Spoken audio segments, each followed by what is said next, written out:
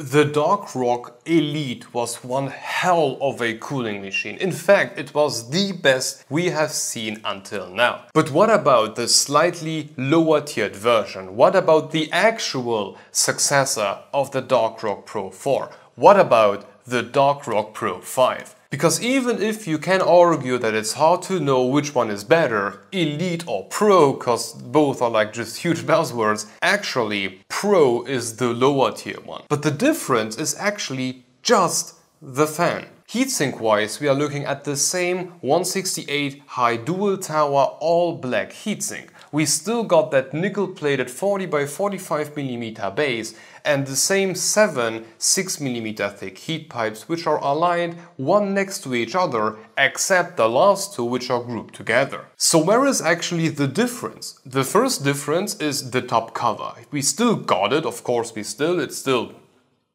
magnetic, but now it's slightly different without any ARGB and only showing a silver Be Quiet logo next to the mesh. But that's not that much of a difference. Even if you start removing that stuff, it is exactly the same heatsink underneath. It even has those little holes meant to mount down the front fan. One of the towers is still 41mm thick and the other one is still 36mm thick. And the base still got that mini heatsink on top. No, the actual difference, performance-wise, is just the front fan. Instead of that permanently attached front fan, we now got a old-school 120mm Silent Wing 4.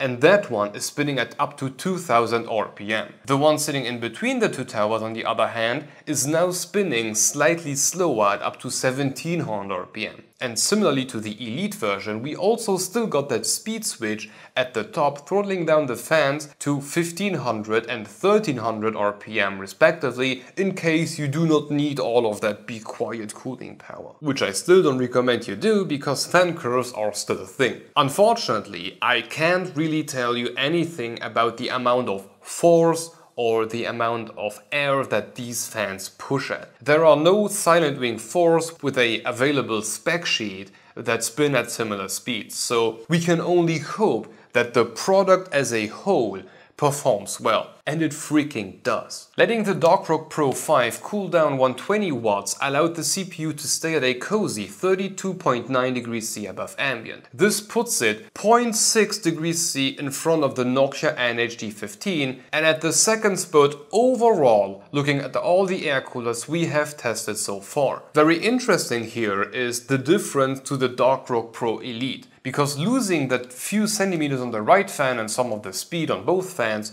we are down by a full degree C, which is very interesting. Compared to the last generation, it's a completely different world. With all the little improvements, additional heat pipe and new fans, Be Quiet managed to drop the temperature by 3.8 degrees C under a low load. On the noise to performance graph, we can see that the generational improvements are really hitting hard here. Dark Rock Pro 4 versus 5 is just a different thing. Where the Dark Rock Pro, the 4 was okay before, the 5 or the Pro 5 is now the second best noise to performance king, even outperforming the Noctua NHD15, which was sitting on that goddamn throne for a decade. Interestingly though, the positions do switch for a very short time where the D15 takes over for a single measuring point. But highs and lows are always on the Pro 5 side. Compared to the Elite, it's the same thing as in brute force. The Elite is in front of the Pro 5 for the whole damn time, which is just impressive to see what a few centimeters of fans and a bit of speed can do. At 250 watts, everything came closer together, but the hierarchy remained the same. At 64.3 degrees C, the Pro 5 is now 0.3 in front of the NHD15 and 2.8 behind the Elite. But overall, still a very impressive position. Great job and interesting. The noise to performance ratio compared to the D15 looks also very similar. At the highs and lows, the Pro 5 is the winner, but for that one single measuring point, the D15 takes over. And by the way, this single point is at exactly 50% of the fan speed. Compared to the Elite, again, Elite is just better. Elite is Elite. And if you wonder where the Pro 4 is, it's this one single point. Yeah, Excel doesn't like to draw lines for a single point, and at 250 watts the Pro 4 can only keep up with full blast, essentially. 100% fan speed. If I even touch it, it goes beyond the no throttling point, or beyond like I feel safe to keep the CPU there point, so it's just a dot. And now, to my arguably extreme surprise, the Darkrok Elite is not the only cooler capable of keeping 320 watts going through the socket without allowing the CPU to go beyond 110 degrees C. With 85.5 above ambient, the Darkrok Pro 5 managed just so to stay on that goddamn graph. This is truly impressive. The D15 is long gone at this point, and so are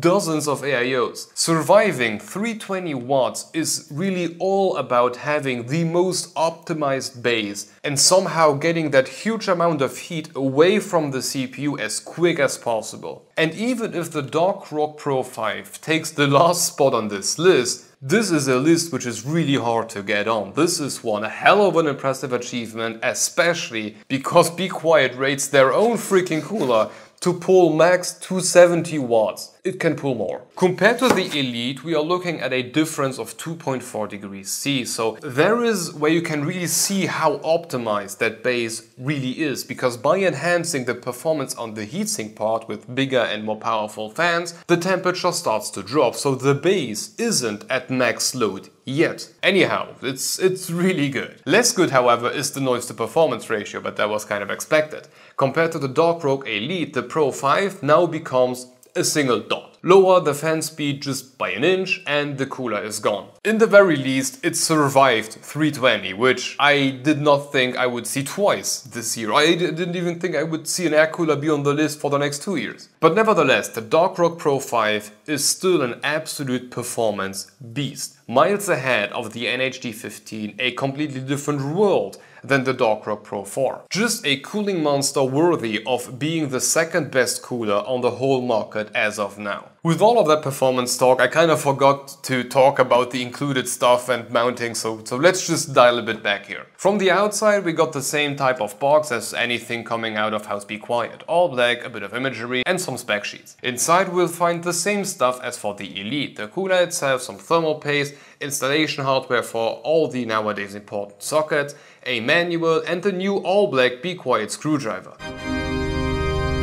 To install this thing, Be Quiet treats us with the same godly mounting mechanic as for the Elite. For Intel, take the backplate and position the Intel screws on the right position before securing them down using the rubber ring on the other side. Outer holes for LGA 1700 and inner ones for everything else. After positioning the backplate behind the motherboard, screw in the Intel spacers on top, followed by the brackets with the ends pointing inwards, and then screw everything down. Over on AMD, remove the pre-installed retention brackets and replace them by using the spacers followed by the brackets with the inner side leaning towards the CPU, and then screw everything down. And before we continue, I cannot emphasize this enough really. The central mounting bridge, aka Mr. Depresso, is gone. And you can take the cooler, slap it on top and just screw it down without having to pay a therapist afterwards. It is so freaking enjoyable now. And to make it even more enjoyable, the central fan, which is mounted with that complete panel using plastic hooks, which arguably doesn't have the most convenient removal process involving some of that hard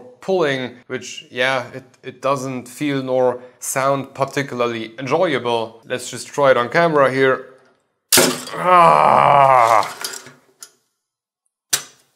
But it goes in fairly easy. But out of the box, the central fan of the whole thing isn't hard attached to the cooler, it comes unmounted with some styrofoam in between. So you do not need to remove it from the cooler. You can install the cooler, remove the styrofoam and then install the bracket for the very first time without having to remove it in the first place, which is quite enjoyable. And the fans got that same convenient daisy chain feature with the single PVM cable coming out of them, just like the Elite. But unlike the Elite, the RAM compatibility is much better on here. By default, the right fan will be sitting about 38 to 40 millimeters above the RAM stick, so already a huge chunk of available RAMs will be compatible out of the box. But in case you still want to add higher sticks, you can always reposition the fan upwards and upwards and upwards until they fit. And at this point, another huge difference to the Darkrok Pro 4.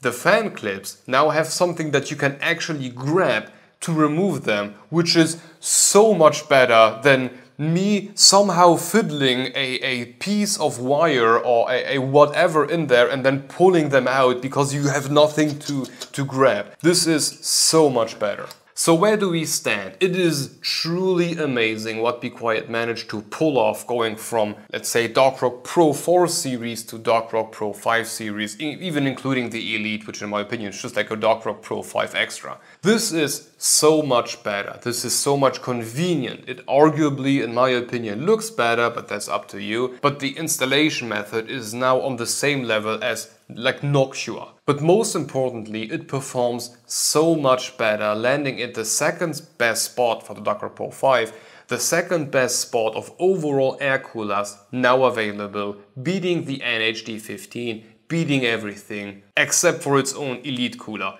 Congratulations, Be Quiet, you are now competing with yourself. Have fun with that position. Price-wise, the cooler is supposed to retail for this price. And I'm not saying it out loud because I'm recording this video before I get the retail price. But by using the power of editing, it's a great price. Ignoring the price for a minute, it's the second best air cooler out there and beating everything except the exact same cooler with bigger and better fans. So from our side, it's an absolute recommendation no matter what price they put on it. Of course, I don't want to see 200 euros, but let's say they will slap 100 on them, then it's perfectly acceptable. I mean, Noctua charges more and this thing outperforms it flat out. If it's like 120, still acceptable. 130, it gets hot. 150, that's a bit much. But for today, this is going to be it for Be Quiet and that Darkrok Pro 5. At this point, a huge thank you to them for sending it over. And on a side note, we also have a Discord server, so if you want to join, the link is down below. And of course, we still have channel memberships, so if you're looking for a good way to sell your soul for an RG poop emoji, that's a pretty good way to go. Additionally, you can rest assured that the income will not only keep the channel afloat,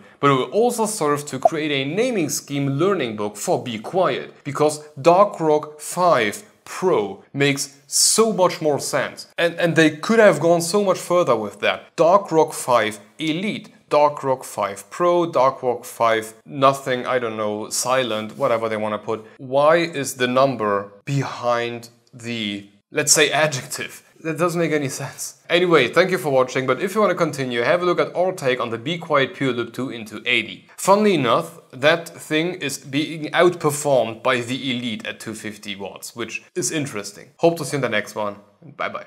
Good job, Be Quiet. But now let's get to the really good cooler.